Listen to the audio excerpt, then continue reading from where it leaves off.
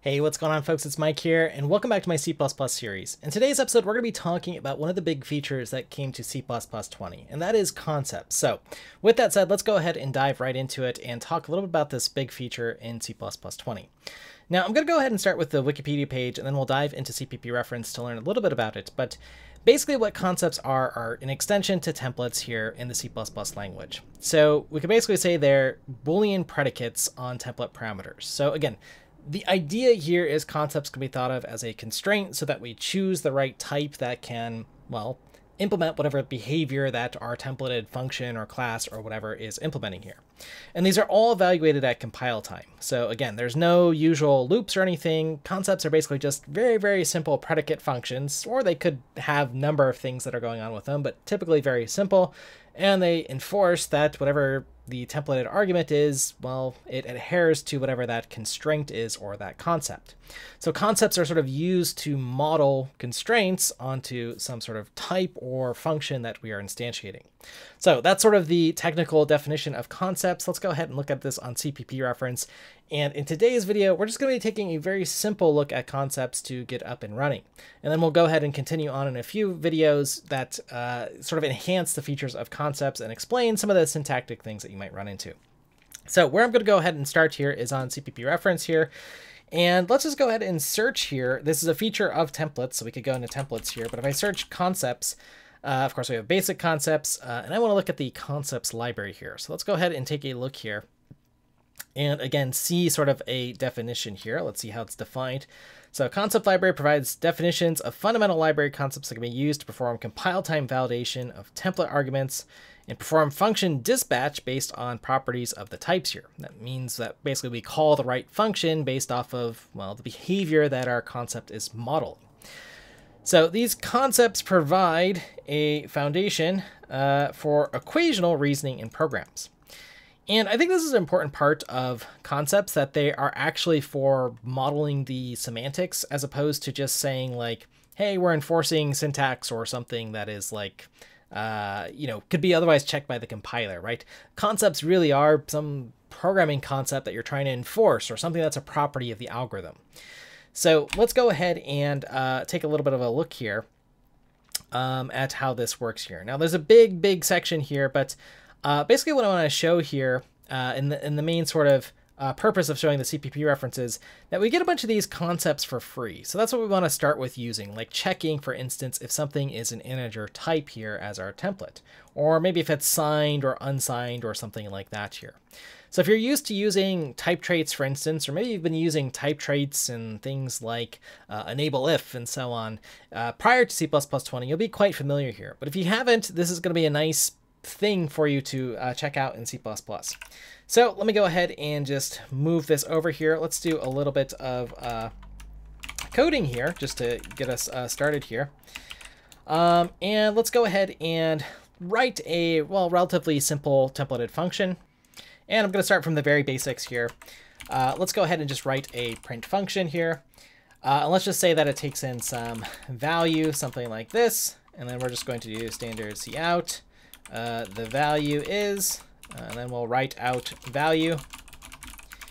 And let's just go ahead and then call our function here.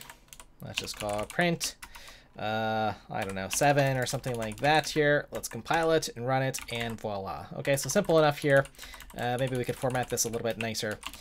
And then, we go through the usual progression of you saying like, hey, maybe this is a useful function. Maybe we want to print things that aren't just integers. So what we're going to go ahead and do here is try to print out all sorts of data types here. So the typical thing that we do here is say, hey, this is a handy function.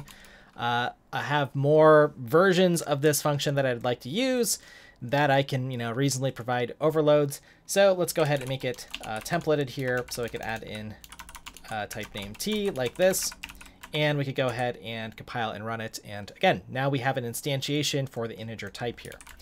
And of course we don't need to, because of C++, specify int here.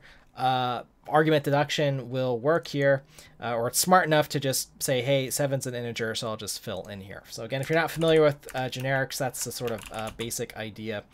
With modern C++, one of the conveniences that you can get here. Okay, so there we have it here. Now let's go ahead and say that we want to do something interesting. Okay, so we want to go ahead and introduce our concepts here. So let's go ahead and introduce concepts. And again, remember what a concept is. Concept, let's see here, is a compile time way to check, or compile time predicate, so I could say test, on our type to make sure that we can use our templated function here.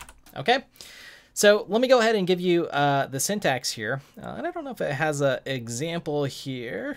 I guess we've got a few examples. Here we are on our concepts. And the basic idea is for our templated function here, this is sort of writing a concept here, but it'll look something like this here. Where we're going to, this is making a concept, but we're just going to focus on the requires clause here. And the requires clause is something that we put, again, as part of our template argument. I'll write this a few different ways here, just so we can kind of get used to the syntax, and we'll continue to dive into this a little bit further here. So let's go ahead and just play around with this. I think the easiest thing to do is to just show you here that I can add a requires clause, and then let's go down to one of these here. And these would be some of the concepts that we can say. Like, let's say we only want to work with integral types. It's kind of a nice place to start here. And this is the concept here. Most of these concepts here, and you can see how it's modeled here, where, again, for some type here, this concept is going to check if it's integral here. Now, where is integral? That's going to come from type traits here, which is already some, built-in, trait here for us. I think this is giving us an implementation. Maybe this is using the C++20. Yeah, this is using C++20 facilities. That's basically just going to check to see if this is an integral type here. Okay, so it's going to use, whatever check it can do here. But that's basically it. So integral is just wrapping around this trait here. We'll get into writing our own concepts. Don't worry, stay subscribed for that here. But let's just go ahead and use standard integral here, which is part of the concepts library here. So I have this template here, and I'm going to require that for my type here, it is integral. Okay. So this, so now I can print this integral value is, and let's go ahead and compile that, 7. Okay, so now we have a print function here. Now, what's interesting here is, let's go ahead and try to print off some string here, like this, and let's see what happens. So now we get some errors here, okay? And what we get here is, some errors. It says no matching function to call for the print const char start function here. Note candidate requires integral here, and it's giving us a little bit of a better message here. So it's telling us that the constraints are not satisfied, which is, again, what a concept is. Okay, so simple as that here. And actually, sometimes you can go to actually the bottom of the error messages now and actually see what the concept is and why it failed here. So the error messages are improving with concepts here. So again, if I don't put that there, this will actually work here because I'm not enforcing anything, so I can take in basically any type here, and my claim is that it'll work here. But now I'm just going to require that it is a integral type here, so this won't work here. Okay, so let's go ahead and put this here. So will not work with standard integral concept, okay, because I have this requires clause here. So let's go ahead and try to make something a little bit more, useful here, other than this print function. And let's go ahead and write another function where you might want to use one of these requires things here. And let's go ahead and do the classic is equals function template. So let's do template type name t here. And we'll get into which requires clause that we might want to use here, but let's go ahead and just do a check here. And let's look at two types here, A and B. And let's return A equal to B here. Something like that here. Okay, so let's go ahead and make sure that this compiles. And it compiles. Let's go ahead and use it. And let's go ahead and actually, let's write this out here. See out. I'm going to use, let's write out our Boolean values here on see out here.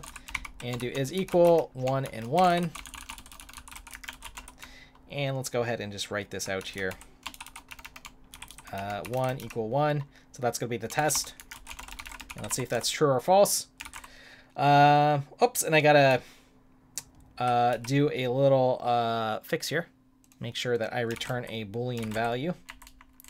Let's go ahead and do that here. Bool. There we go. Running a little bit too fast here. There we go. And 1 equals 1. That is, of course, true here.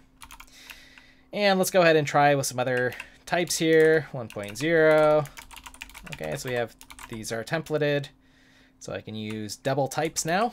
Remember, 1.0 is a double. It's not a float. It's a floating point type, but a double floating point type, I should say. Oops, let's go ahead and do main. There we are.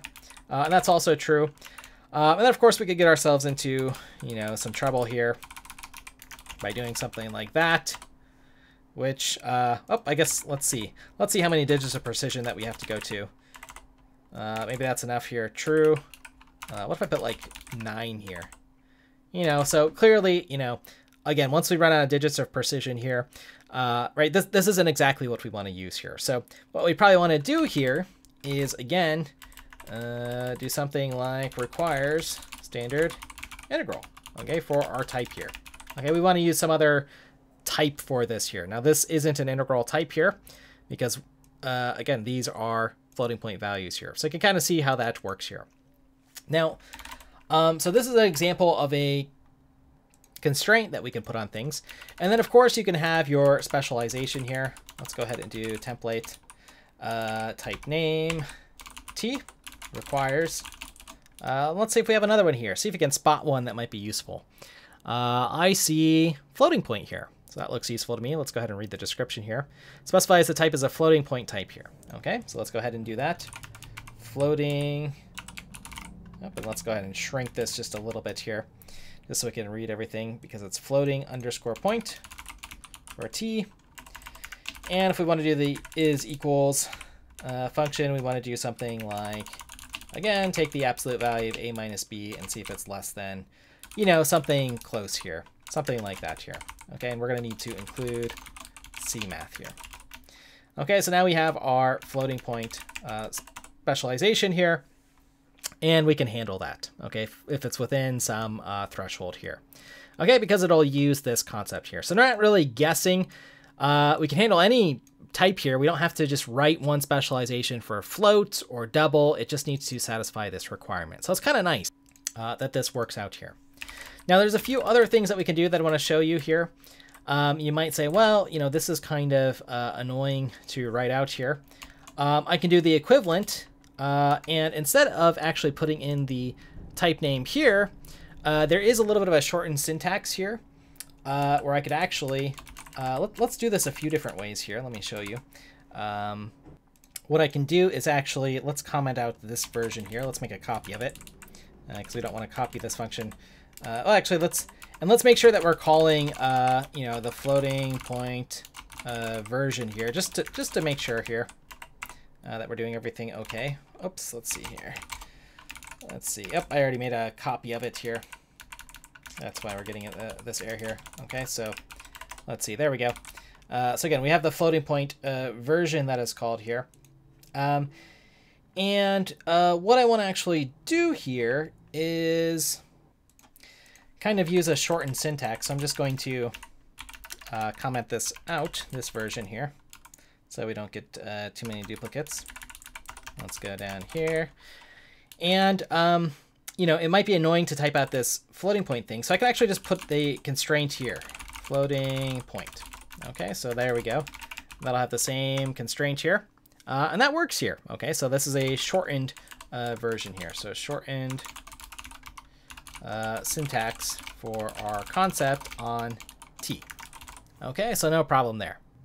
Now, interestingly, remember, there's always more ways to do things in C++.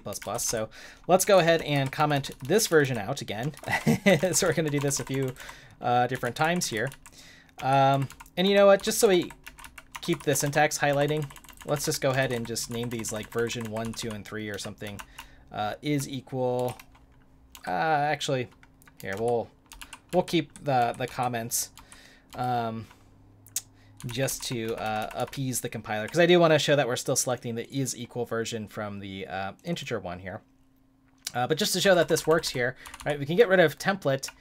And again, when I have auto, remember, that's basically like making this a templated function here. So it's really, really convenient here. But now I can actually do standard floating point here, my constraint on this type, and standard floating point on this type here. And let's see what that does. Let's see if that compiles here for us. And it does, of course. So again, concepts are actually really, really nice in the C++ language here when I can get my code down to this here, right? And if I just want to use some of the standard concept types here, I mean, the classic ones, right, is equals, or if you're doing like string concatenation or writing an add function or something like that, and want to make sure you're not adding string types or something and only adding floating point and integral types, that is something that you can do here. All right. So this is sort of our introduction into concepts. We can call this, a concepts, a light introduction, not to be confused with the initial proposal that was called Concepts Light. But again, just to recap here. So concepts are basically compile time tests here. Today we have explored the basic library version of them, concepts, and we use them on templated functions because, again, this is something that happens at compile time when we're resolving or instantiating our templates. And we basically add a requires clause on our templated function. And that'll basically help with the selection of which function that we're going to use to make sure that whatever type we pass in satisfies this concept here. Okay, the concept is sort of modeling the right behavior here. So we see this example with our print function. We did another one with is equals. And then we saw how we can select between our floating point types. And we have a few different ways to just make this a little bit more concise and easier to start using these sort of constraints here. So here were a few different syntax for it. I know it might be confusing. Hopefully in your code base, you'll conform to sort of one style. And we'll talk a little bit more about how to do that and add more constraints and make it kind of easy. But basically you can add, again, the requires clause here. You can just put it where the type name is. So that's a constraint directly on the type T here. Or you can sort of put these on, your individual parameters here. If you're using auto, which basically, right, this thing basically unfolds into a template here. Okay, so that's the basic idea. I think I sort of prefer maybe this shortened style here versus this one here, just because this one's a little bit more explicit. So I'm going to leave that one as my sort of like preferred style here. So this is shortened syntax, and this is the shortest syntax. I like this one if I'm shortening syntax. The other thing to note is, I'm putting these on 3 different lines here.